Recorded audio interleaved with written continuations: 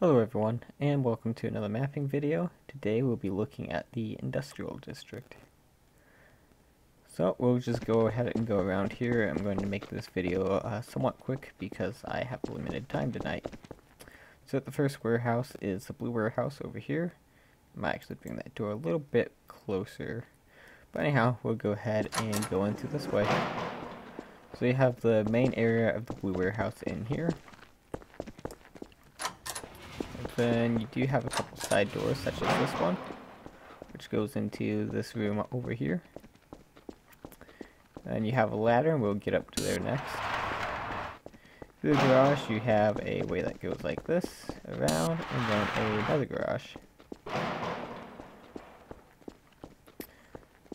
And then to the left, we have a door over here that goes to a small room, and then a ladder that goes up to the second floor up here, which overlooks this area here. And then you can go back down over here. Let's see, which one do I want to do next? I will do this factory next. So over here we have a factory, probably another dumpster area here, maybe a sewer or a subway entrance in the future. Want to add that. We have the first factory here. Go ahead and go on down this way. You have a small room over here, and then you have a window here that you can jump through, I believe. Yep. And then a second door here that leads in. Over here you have like a little office space for like the factory owner or whatever, or the factory management that would overlook the workers and all. Or if you want to set up like a machine gun nest like the other one. Going back around, we have a small house or a shop, I guess, more of a gun shop. Over here, there's no windows or anything. It's kind of out in the corner. We have a little window here, so you can always spawn a gun. I think it might automatically make me pick it up, though. Yeah. Oh, it's entities, isn't it? But yeah, so you can take your gun and put it in there, close it. And then it'll be on the other side, maybe. Yeah, it's on the other side. And then there is a second little floor that goes up the ladder. I might work on fixing that a little bit. Might be fine though.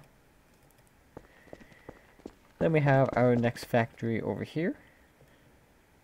So there's a door here that you can go in, and there's also the garage door right here.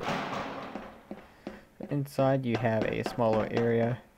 Going through here, you have something that leads to the second floor, which is like the little manager's office again. A window to overlook, and there's these little side things as well, these little balcony areas.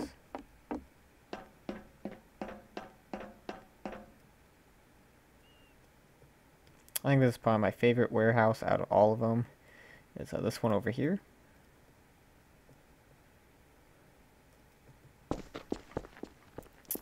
So over here you have the a little fuel tank there, and some garage doors over here, and then the entrance to the building here. In here you have the manager's office is up there, and that's kind of like the large storage area. You can go up here, and once again, manager's office is here. And we'll go down first. You have another large room over here. And it wraps back around to these two garage doors. Going back through here, you have a ladder that will lead up to this balcony up here, which overlooks the little loading bay area in this storage area. And you can go through here, back to the manager's room. I'll probably fix that by moving those back a little bit.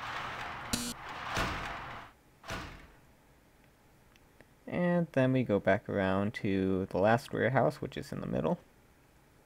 So I think I'm going to add an Opel truck over here too. A few trucks along here to make it look like they're actually loading things on, such as these brick pallets and that lump of coal. Going on in, we have a large warehouse storage area over here again. And through here we have some garage doors. So this is just more of a small basic one. Nothing too exciting about this one. I don't really think there's anything really to add to this one. I might add maybe a balcony or something, but it's a small, pretty basic warehouse. That's pretty much it for industrial. I'll probably add a building here in the future. And then I might add a yellow warehouse here as well. I have not quite yet decided. But this is just more of a lot more larger buildings though in this district.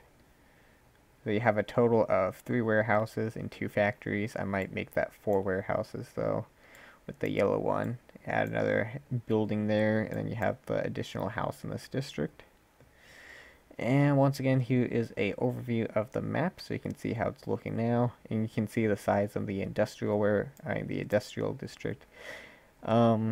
Is pretty much the same size as like the rural district and all. Once again, it's just because these buildings are larger. Warehouses are pretty much just open spaces. Probably need to fix this actually too. Yeah, this is actually my first time on this compile, so there's a few things that I want to do, but I'm just making this video now because I probably won't get any work done tomorrow. And pretty much completion date, I'm pushing for March, like the first week of March. What's going to happen too, by the way, is I'm going to make a spawn right here. So there'll be a spawn here. So then you have one spawn over there, one there. And you might have one in slums or one in government district, we'll see. And what I'm probably going to do next is work on the downtown district, where this road will lead. And then I'll come back and do slums, because that's going to kind of connect with that. I think that's about it. Once again, I'll probably begin working downtown Friday, maybe Thursday. So a few, and then bug fixes. Those will be done the week with optimizations, lighting, and decals.